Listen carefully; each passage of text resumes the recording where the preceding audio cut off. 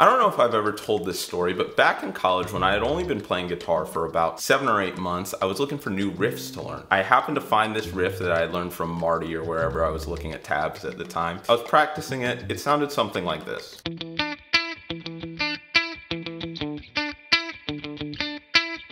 At the time, I thought that was pretty good. And before you guys fully convict me of crimes against guitar humanity, one of my friends who lived across the hall, who was an actual guitar player, came in and he goes, "Mike, are you finally starting to learn some Chili Peppers licks?" And I go, "Yeah, man, I am." So he goes, "Give me the Strat real quick." So I take it off and I give it to him. And he starts playing this.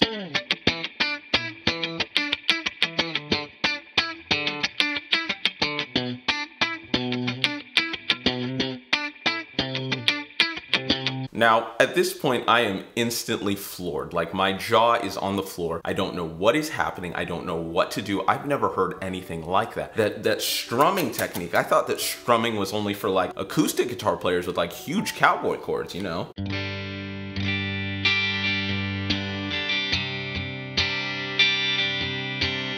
I asked him, I'm like, "Man, why is that lick so good?" He goes, "Well, that's because it's a Frusciante lick." I was like, "I thought you said it was a Peppers lick." And he goes, "No, Mike, Frusciante is the guitar player for the Red Hot Chili Peppers." And I'm like, "Oh, okay." So with the little knowledge that I have of the Chili Peppers, because I didn't really grow up listening to rock music, I look to the internet. I find this article on Google called Rolling Stone's Top 100 Guitar Players of All Time. And just to show how ridiculous this upcoming story is, at this point, I only knew about 4 or 5 guitar players outside of Jimi Hendrix and John Mayer, if that. And on that guitar list, it has John Frusciante listed as a top 20 guitar player of all time. And at the time, I was appalled, borderline angry. I mean, the Can't Stop riff was good, but you're calling this man one of the most influential guitarists of all time? That is ridiculous, and I cannot and will not accept that. I was borderline angry, and I told a lot of guitar players about it, and I probably sounded really stupid, but yeah, I thought it was ridiculous that they would put him that high. Moving forward into my guitar career over the next couple years, I decided to do my due diligence and really find out why they think this Frusciante guy is so great. And it was pretty instantly, as soon as I did my deep dive into the Peppers, I was like, I was completely wrong. They were completely right. This guy is one of the greatest guitar players of all time. Along with Mayer, he might be the most influential guitarist of the last like 30 years. I mean, he's unbelievable. He's the perfect line between energy and restraint, where we have that Can't Stop riff with so much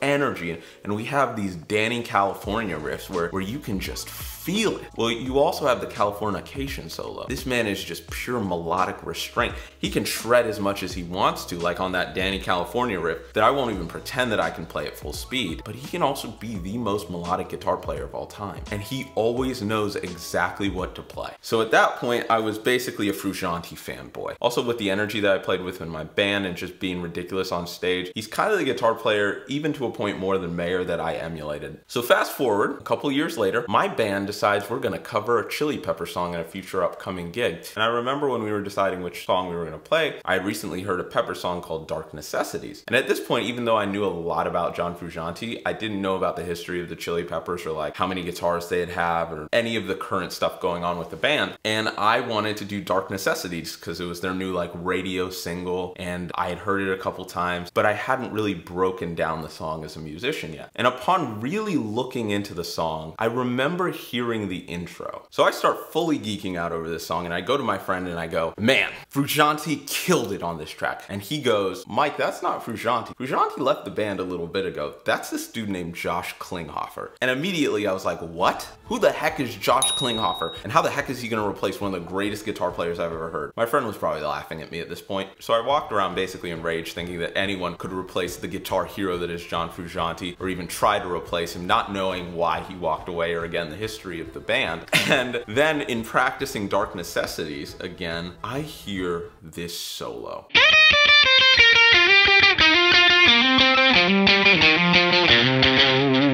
And I break it down for the first time. And it was at that point that I realized I hate Josh Klinghoffer. When I say hate, I don't think I mean what you think I mean. Let me break it down into an acronym. In this case, I mean having appreciation that's earned. That solo is beautiful. That solo is everything I love about guitar. And then I went into the first album he was on. And then I fully dived into the Getaway, and I realized Josh Klinghoffer is one of the best guitar players I've ever heard. And that I don't need to hate one to love the other. I can love both Klinghoffer and Frusciante and what they've done for one of my favorite bands of all time. But what really flipped the script, and I'll show you real quick. You see, Dark Necessities, like I said, it started off with this riff that was just this instant build of tension.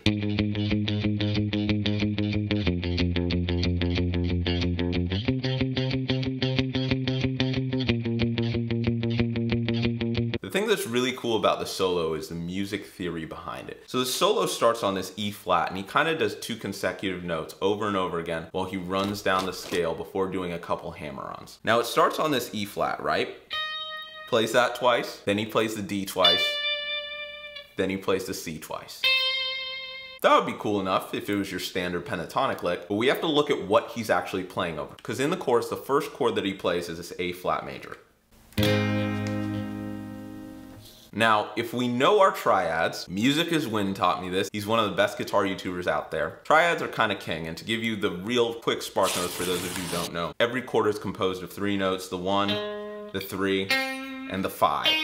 And one of the best ways to improve your solo is to find out what chord you're soloing over and target those notes in the chord. So for Dark Necessities, we start out with this A flat major, and the very first note he plays is this E flat. In our A flat, we have the 1, 3, 5, like I said. And E flat just happens to be the 5th of that very first chord, so he's targeting that note with that. And so we keep running down that scale. And we get to our hammer-on section. One of the things that this really great guitar YouTuber who's killing it on shorts, Gavin Guitar Tips, talked about is we all do our standard pentatonic runs. When we're going down, we do pull-offs. And when we're going up, we tend to do hammer-ons. Cool thing that Josh Klinghoffer does here is he actually does hammer-ons on the way down. And I think that's what makes it so interesting. And even though he's doing the same interval every time, it's just a full step hammer-on, it sounds interesting because you're used to hearing that pull-off. So that's something you can practice. Instead of just doing the pull-offs, you can try practicing hammer-ons.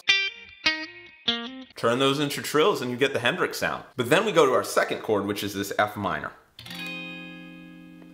And remember what we were talking about before, targeting those notes in the chord. So as soon as we get to the F minor, he starts off with a hammer-on from the B flat to the C. And what we can see in our triad for F minor is that C is actually the 5th of this chord. Just like we saw in that A flat major, where E flat was also the 5. He's targeting the 5 of the first 2 chords, making it sound extra melodic, even though he's only doing those interval hammer-ons. Going to our third chord of the progression, Klinghoffer actually accents a different chord tone. So our third chord is this C minor. And he's starting on that E flat, just like before, which happens to be the 3rd of our C minor. And for our final chord, which is our B flat, he's hammering on from the 1 of that chord. So he's hammering on from that B flat to C like we talked about before when we get to the hammer-on section. And don't be afraid to put a little spank on that hammer-on. It helps if you have a nice compressor. I'll link the compressor that I usually use in the description. Now, I could get into every single Josh Klinghoffer song out there that I love from the first album or from the Getaway, especially if we got into Sick Love, which would take about a 24-hour analysis before I would finish geeking out about it in full. But to restate my thesis for all of this, Klinghoffer has earned every bit of appreciation that he's gotten as a guitar player, not just as a fill-in for Frusciante, but as his own kind of entity with the Red Hot Chili Peppers.